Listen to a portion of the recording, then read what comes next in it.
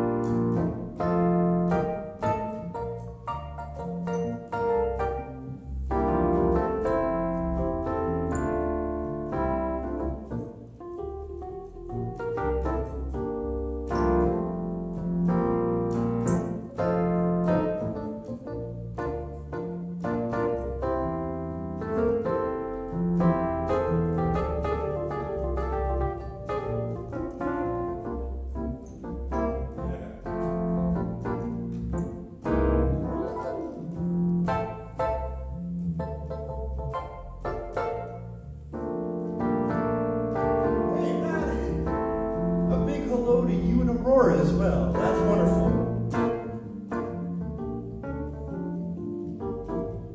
Good morning, Sam. Yes. Cheryl and Barry, I see you on there as well. Oh, Ev, this is wonderful.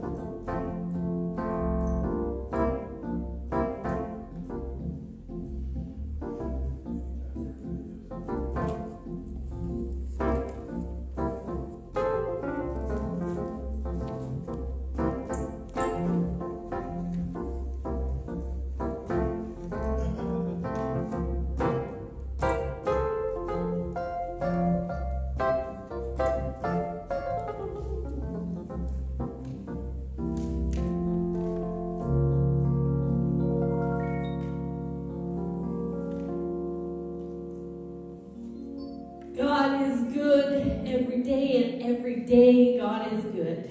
And here we are this morning worshiping with you. I'm with Mark Zelke, who I think was born for such a time as this.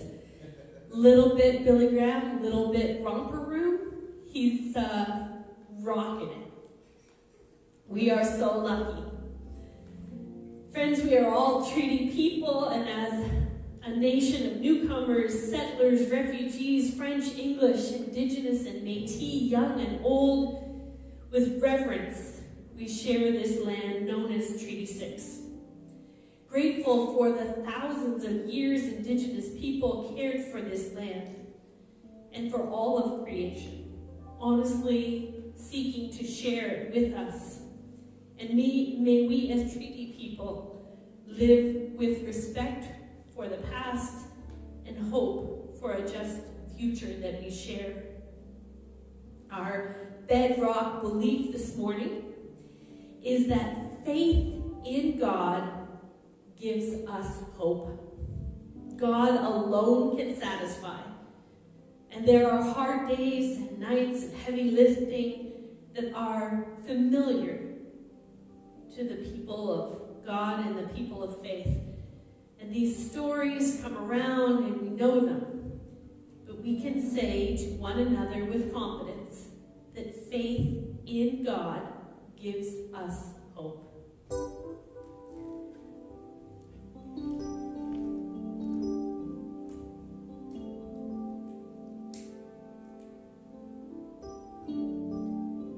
And as I light this Christ candle, I remember that it grounds me, and it centers me, and it connects me to the generations that used to gather around our communion table and light this candle on Sunday mornings.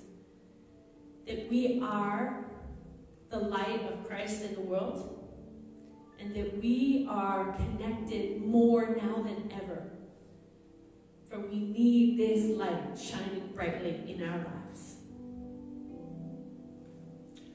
Okay, folks, we're going to sing, so if you have your instruments, I see James and Alex and Annalise and Heather and many others. If you have any noisemakers or instruments, your voices, your morning voices, get them on in here and let's worship together. Here we go. Yahweh be praised in the heavens. Yahweh be praised in the street. Yahweh be praised in our city. When in worship we meet, Yahweh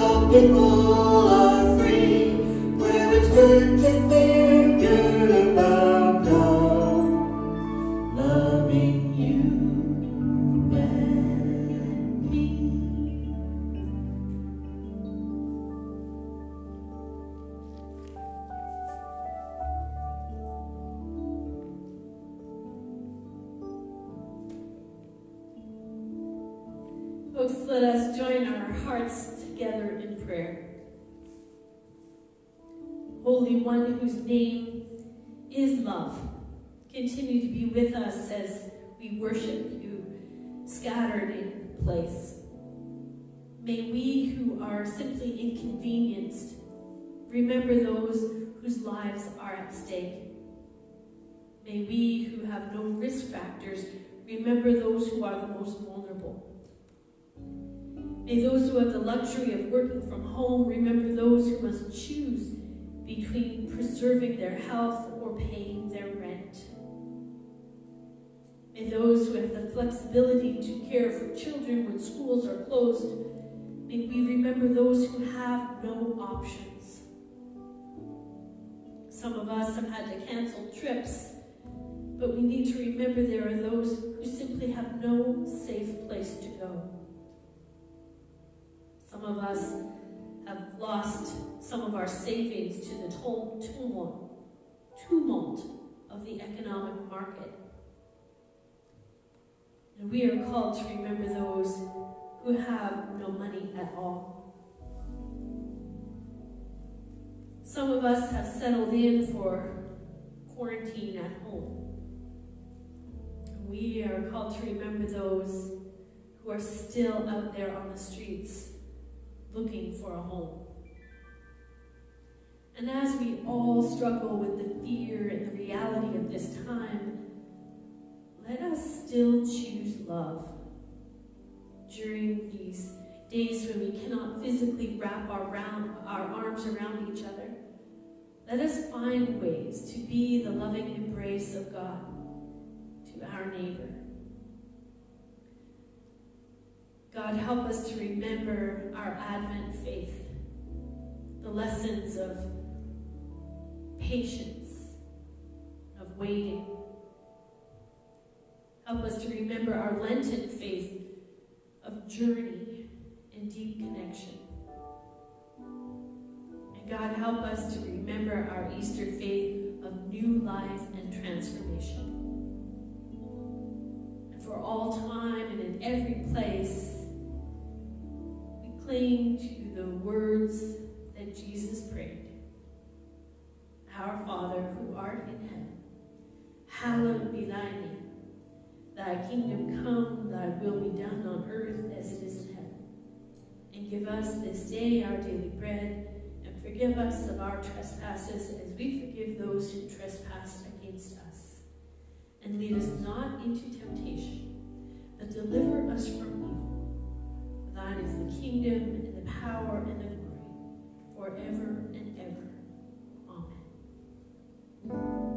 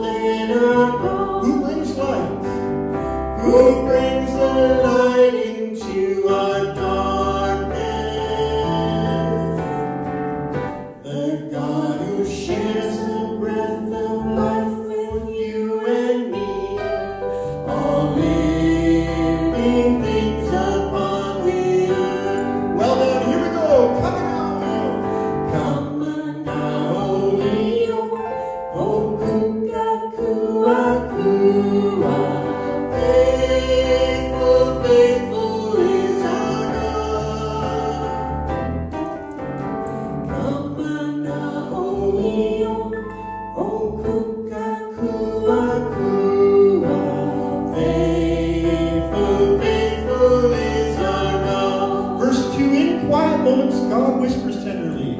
In quiet moments, God whispers tenderly. believe the mystery of unending love. For God is good and holds us as we sleep to wake us in the morning light. Kamanahoni, o kukakua, faithful, faithful is our God. Kamanahoni, o kukakua, faithful, faithful is our God. In the mercy, the mercy of our God we seek to share each day, to help each other on the way, to be God's hands and heart with tenderness and care. God's faithfulness is always there. Kamanahoni, o kukakua,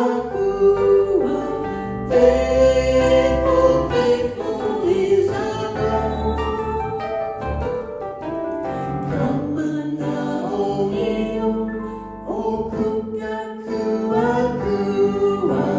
faithful, faithful is our God. Last verse 4. When we share the love. Yes. When we share love, we share respect and care, the gifts and bonds of human kindness. And in our journey, may love lead the way to be God's loving seamless day. Let's take it home. Here we go. Kamanahoni, o kukakua, faithful, faithful is our God. Kamanahoni, o kukakua, faithful, faithful is our God.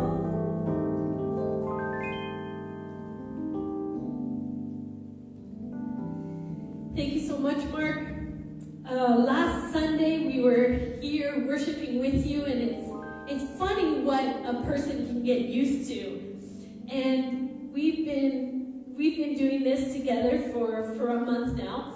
But last Sunday we had Heather join us, and we were almost giddy. That was fantastic. We were like kids in a candy store because we had another person with us. My extroverted self was celebrating. That's Yes, absolutely correct. and we were just like, we can hear her singing. There's another person. This is awesome.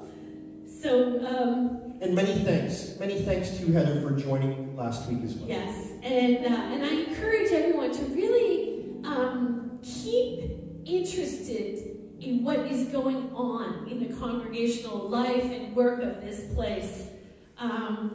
Make phone calls if you aren't sure about something. Reach out, read the emails, but stay in touch and stay engaged, because this is a really exciting time in the life and ministry of St. Paul's. Now, our seed of learning this morning, I did a little video before worship about turning the world upside down, and that comes right out of the text we're using this morning. And I'm asking, what is the biggest change you have experienced in the church during your lifetime? With God, the world is turned upside down. So you'd think that we would have a high tolerance for change. And yet, not many of us do. But all the things, I'm wondering, Mark, can you see if anyone has shared? People will be sharing momentarily, but while they do, Rev Deb, one of the things that I know in church that has changed is, for example, when I was a kid, I was chastised for wearing a hat in church. Right. And even once, I wore a hockey jersey. And, you know, you would think that would be okay. Today, of course, you know, everybody is included. Everybody is welcome. It doesn't matter who you are, what you look like, what you're wearing. And it's interesting because that is something that I believe we have been able to change. I remember coming fairly early, but you sat very quiet. You didn't socialize. You didn't socialize. You didn't mingle. You didn't really greet people. I think I got a slap. You sat very quiet with your head kind of bowed in reverence, preparing, you know, your heart for worship. A few of the things that came to my mind was, and this is sort of before our time, but way back when, I don't know, 200 years ago, the church was quite comfortable with slavery.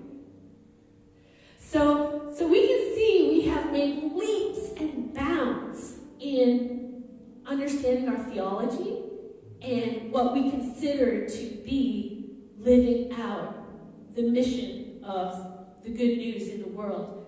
Open table. Open table, and also a common reading for the common person. Yes. Of the Word of God. That we are allowed to read Scripture. Absolutely. Yeah. I think about the presence of children in the church and how much that has changed. I think of the babies who wander around our congregation and how that is just like a normal, you know, very approved habit of children wandering. Well, we have some answers here. So Cheryl Wilkins says, it's been a wonderful change. I love the way that children have become important and vital. Nancy Maloney, and by extension, of course, Garnet. The sounds and ease of children amongst the people during worship.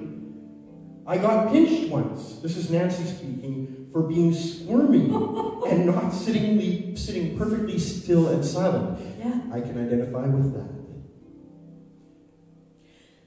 Even us drinking coffee in church would have been unheard of. Please do not go there. It would have been unheard of to bring beverages of any kind. Like, we didn't even have water. I'm thinking big things. Loving affirmation of queer and gender diverse people is a huge step in transformation in our Christian community of faith. The apology to First Nations people about the harm that was done to them through residential schools. These are great big milestones. The inclusion of divorced people in the community and remarriage.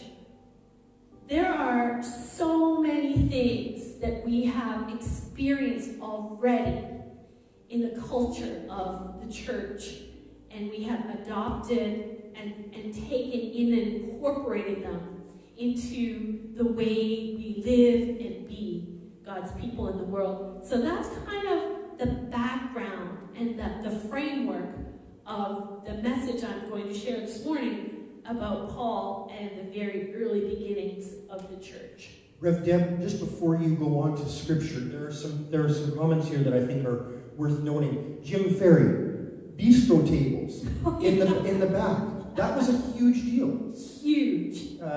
Maddie Burns, well, even when I was looking for a church, I worried about every different church's conception about rules and about having a child run through the worship center. That's just a wonderful thing.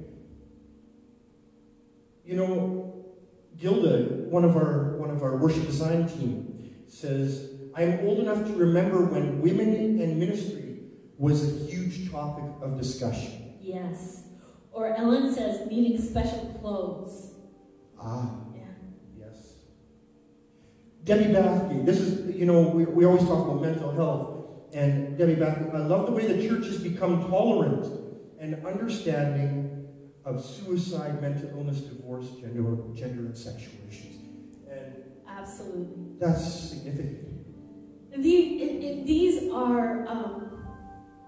are ways that we integrate our authentic selves And not just the people God calls us to be, but the people that we are. Loved, claimed, forgiven, made whole by God's love and by the care and tenderness of a community of faith. So, change is the name of the game. And we are people of a resurrection. And so we continue to experience those growing edges and those growing pains of what God demands of us in this time and this place. I'm reading this morning from a book of Acts. It's basically a detailed travel narrative of the apostles, spreading the news of God's love, spreading the stories of Jesus' life and ministry, his suffering and his death, throughout the ancient world. And so, wherever Paul went, he was known as the emissary to the Gentiles, but wherever he went, he proclaims Jesus to the Jews. He goes to a synagogue in town, if there is one. He reads the Hebrew scriptures and then shares the story of Jesus. So this is Acts 17. After leaving Philippi and passing through Amphipolis and Apollonia, Paul and Silas came to Thessalonica. There was a Jewish synagogue there, and as he had done in other cities, Paul attended the synagogue and presented arguments based on the Hebrew scriptures that the Anointed One had to suffer and rise from the dead. Who is this suffering and rising Anointed One that I am proclaiming to you? It is Jesus. He came back the next 2 Sabbaths, repeating the same pattern, and some of the ethnically Jewish people from the synagogue were persuaded and joined Paul and Silas. And even some devout Greeks who had affiliated themselves with Judaism came to believe, along with quite a few of the city's leading women. And seeing this movement growing, the unconvinced Jewish people became protective and angry. And they found some ruffians hanging out in the marketplace and convinced them to help start a riot. And soon a mob formed and the whole city was seething with tension. The mob was going street by street looking for Paul and Silas, who were nowhere to be found. And frustrated, the mob came to the house of a man named Jason. Now he was known as a believer, and they grabbed him and some of the other believers they found and dragged them to the city officials. The accusation was this: they are political agitators turning the world upside down. They've come here to our city, and this man has given them sanctuary and made his house the base of their operations, and we want to expose their real intent. They are trying to overturn Caesar's decrees, and they are saying that Jesus is king, not Caesar. Of course, this disturbed the crowd at large and the city officials especially, and so they demanded bail from Jason and the others before they were released. But the believers waited until dark and sent Paul and Silas off to Berea. And when they arrived, they went to the synagogue, as was their custom. And similarly, in the first chapter of the first letter to the Thessalonians, Paul and Silas and Timothy are writing to the church gathered in Thessalonica, those living in God the Father and in Jesus, the Anointed One. May God's grace and peace be yours. Paul writes, we thank God always for all of you in our prayers. Your actions on behalf of the true faith and your tireless toil of love and your unfailing, unwavering, unending hope in our Lord Jesus, the Anointed One before God and Father, that you have put consistently at the forefront of our thoughts. Oh, sisters and brothers, by God, we know that God has chosen you. And here is why. What you experienced in the good news that we brought to you was more than words channeling down your ears. It came to you as a life-empowering, spirit-infused message that offers complete hope and assurance. We lived transparently before you so that you would know what sort of people we truly are. And we did it. And you have modeled your lives after ours, just as we are modeling ours after the Lord. You took to heart the word we taught with joy, inspired by the Holy Spirit, even in the face of trouble.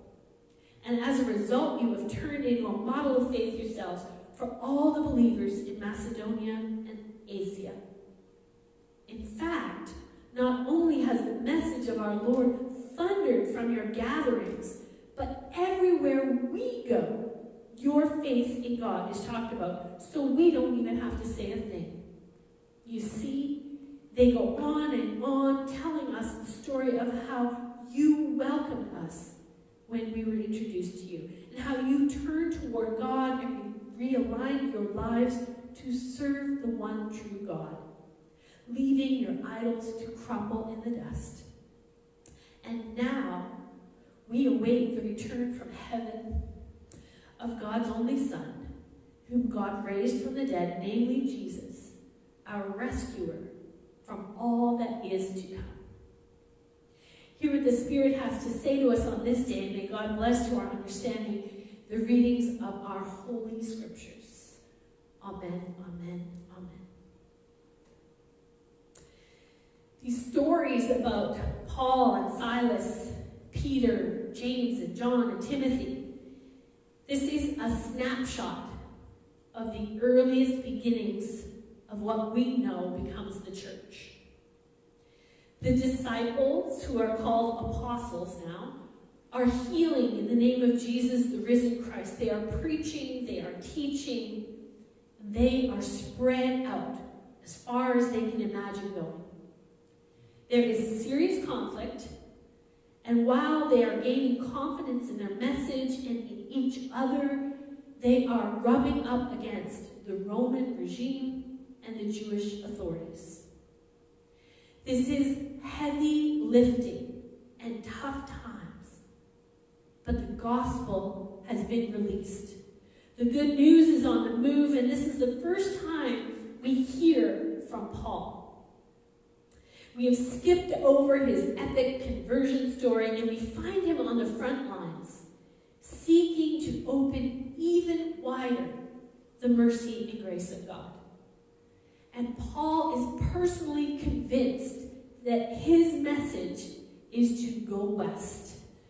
Go west, young man, and he is far out in the world, on the edges of civilization, preaching in synagogues, and where there are no synagogues, he just preaches on the lake shore. He is speaking to people who have never even heard of John the Baptist. They have never heard the story of Jesus, the carpenter from Nazareth, who suffered and died and rose on the third day. They are all punching above their weight. We know the story of Stephen, who is actually killed. And there are many stories of close calls. There is imprisonment, Peter and Paul. They're getting into all kinds of trouble. And the official accusation from the authorities is that they are charged with turning the world upside down. What a mess. What a disaster. Essentially, they are convicted of disturbing the peace. The best laid plans are overhauled by the Holy Spirit and by the power of the risen Christ at work in the world. In our lives, in the media, in the stories we watch on our TVs and phones during the week, we see all kinds of crazy protesting. We see people who are not, in fact, turning the world upside down. They are being irresponsible. They are bringing negativity and violence. They're bringing destruction.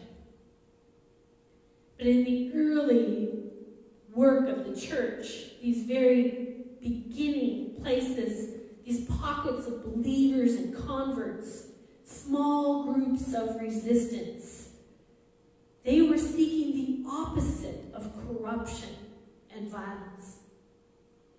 They were choosing to live in love with one another. They shared their wealth and their possessions. They provided for each other. And they believed that God alone could satisfy our hearts. They were learning to live in hope and believe what Paul said to all of them. God chose you. You are mine, God says.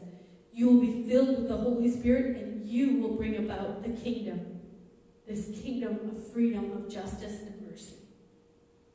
At this point in the church, there is no building, no scripture, no book of prayers. Just people scattered in place, struggling to believe in a new thing, coping with misinformation and stress, as they cling to the hope that it can get better. They do not have the Gospels. They haven't been written yet. There's no story of Jesus. There's no amazing grace and no old rugged cross. Suffering is still a thing. It's still a part of the story. And there is tension when groups of people start to begin to hope that things can be different. Paul says to them when he leaves, I'm leaving you in the hands of Christ. I'm leaving you on your own. There's no leaders, no schools, no scrolls, no building. But what you have is each other. You are chosen, claimed, made whole by the risen Christ, and you are filled with the Holy Spirit. This is how the early church was given birth. Paul provides pastoral care to these newfound communities, initially by visiting them and teaching them and living with them, but later through letters, offering encouragement and hope and strength from a distance. And Paul's words provide the bulk of our Christian scriptures. The words I read this morning from 1 Thessalonians are understood to be his very first letter.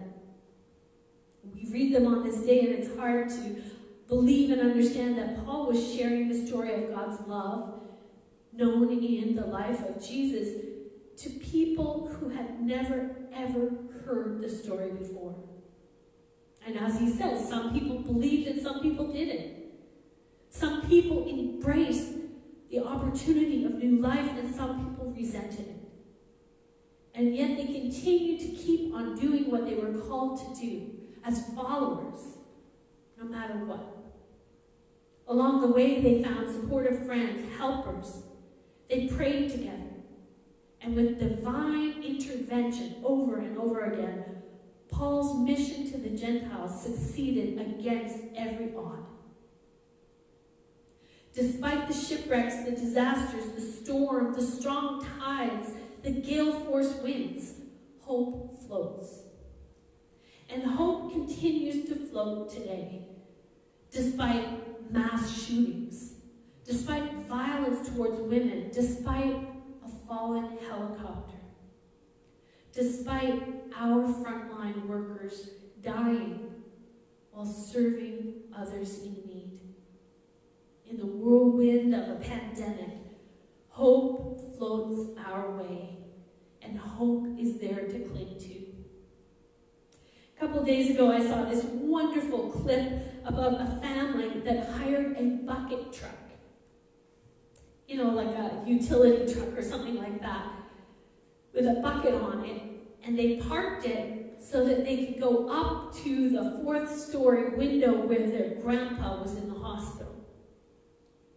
They wanted to see him through the window, to let him know that they remembered him and they loved him. Who would have ever predicted that you could do something like that? Who would have ever thought it would ever be necessary? But if you can imagine it, and if it brings joy, and it offers life, that life-giving transformation, then you are indeed bearing the good news of God's love for the world. This is not a time of polarities or extremes. This is not a time to divide us up and to say there are some who will sink and some who will swim. This is a time for us to float. Use a pool noodle or a life jacket if you need to. But we are floating together down that lazy river. Struggling and suffering are still a thing. But we know how to manage that. We've managed that before. Because just like those communities, the very beginning of the church, when the world was turned upside down, just like them, we still have each other. And filled with the Spirit of God, we know that we are not alone. Thanks be to God. Amen.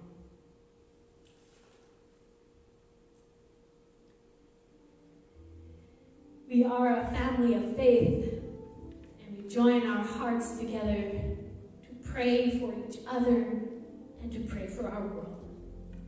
Please join me.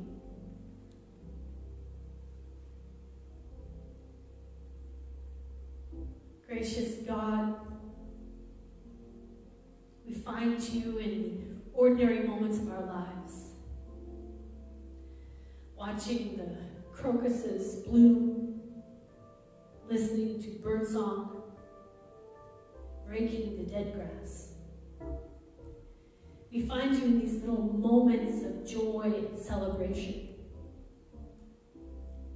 Anniversaries, birthdays, anticipating graduations that will not be celebrated as we expected.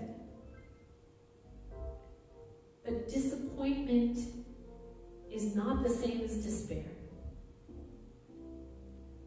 And we struggle with the loss of these special moments.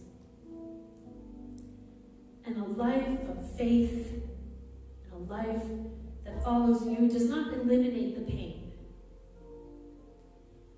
But we know we have support and our burdens are shared by the one who says, "Come unto me." For those who are concerned about their health, concerned about finances, concerned about work, for those who are worried about children and grandkids, or worried about your aged parents, we offer our prayers to you, O God, knowing that you are the God who hears our prayers. Knowing that you wrap us up with your love, and you consider each one of us to be important, claimed, commissioned, chosen. We offer to you this day all the struggles, despair, and loss that each one of us knows on this human journey. We remember that some pain reminds us of other pain. And may your healing love, may the tenderness of your ever-present Spirit give us wisdom and courage and strength to face the days ahead with grace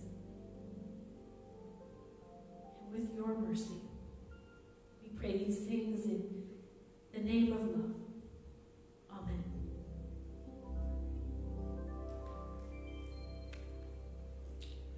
Let's join in song together and take up his song. Take up his song of peace and go into the world. Take up his song of peace in every moment. In every moment of a journey, we're laying down our lives. Lay them down, lay them down, and take up his song. Take up his hope of peace and go into the world. Take up his song of hope in every moment. In every moment of a journey,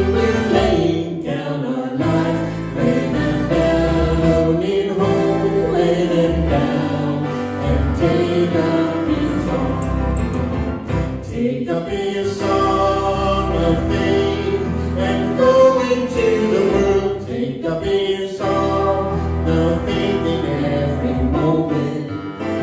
In every moment of the journey, we're laying down our lives, lay them down.